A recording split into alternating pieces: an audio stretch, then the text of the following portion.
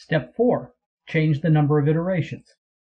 Now that you have designated at-risk output cells and have entered probability distributions for input cells, you are almost ready to run the simulation.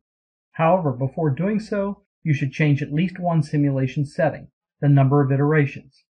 The number of iterations indicates how many random scenarios you want at-risk to generate. The more iterations you use, the more accurate your results will be. The only downside is that more iterations require more computing time, which can be an issue with complex models.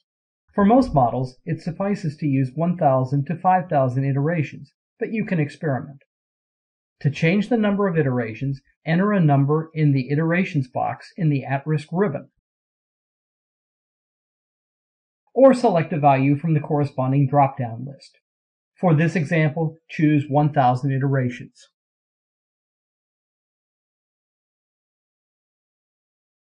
Note that there are a number of other simulation settings you can change by clicking the Simulation Settings button.